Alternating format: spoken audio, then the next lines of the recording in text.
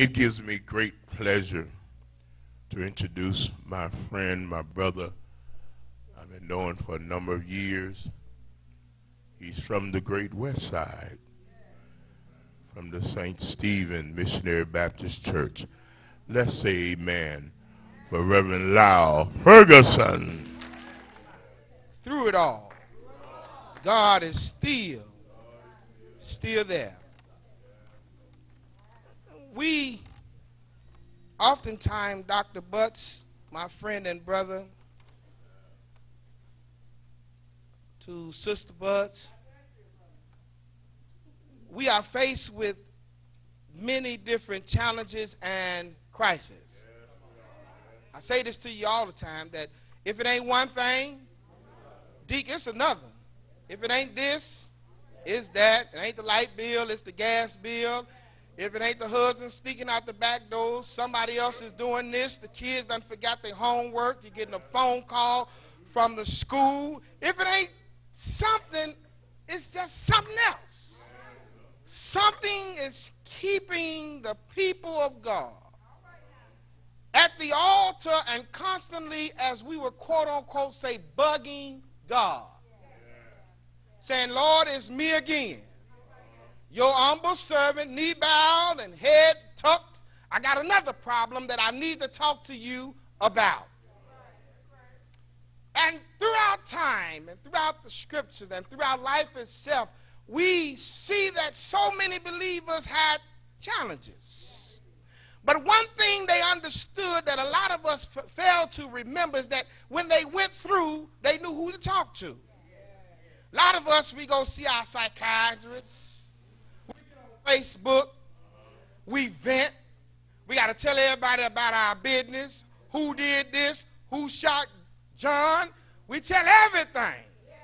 But one thing we fail to realize as the people of God, why not do like Grandmama even told you? Take all of your concerns, your problems, your issues, not the Facebook, not the Twitter, but take them to the Lord in prayer. The Bible said that trouble started early in the morning for Job. They woke him up. This perfect and upright man, you know, he kept his father, God, happy. Trouble woke him up, shook him out of his sleep early all day. Told him that there was a fire that got started out in your fields, man. Your cattle and your oxen that grazed the field, they got burned up when the fields caught a fire. Job, a rich man, knowing that his stock just went down, knowing that his meat just went down, knowing that lamb he had grazed in the field, they burned up, just went down. But he knew that God was a giver. And the same man gave it to me once, he can give it to me again. He knew that through it all, God was still with him. The Bible kept on declaring as the day went along in Job's life that things continued to happen for the worse. There came messenger after messenger telling Job that he lost one thing after another.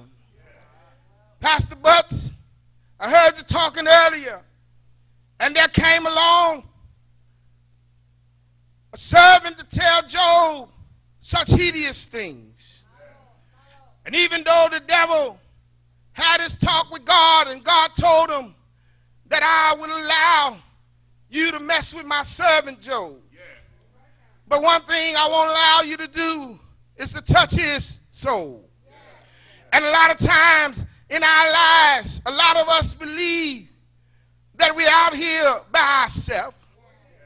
But a lot of times when trouble comes in our lives, as the believers, as the follower of Christ, we got to understand, like Job, that this is the day when trouble comes in our lives, that God has chose us to be the new Job.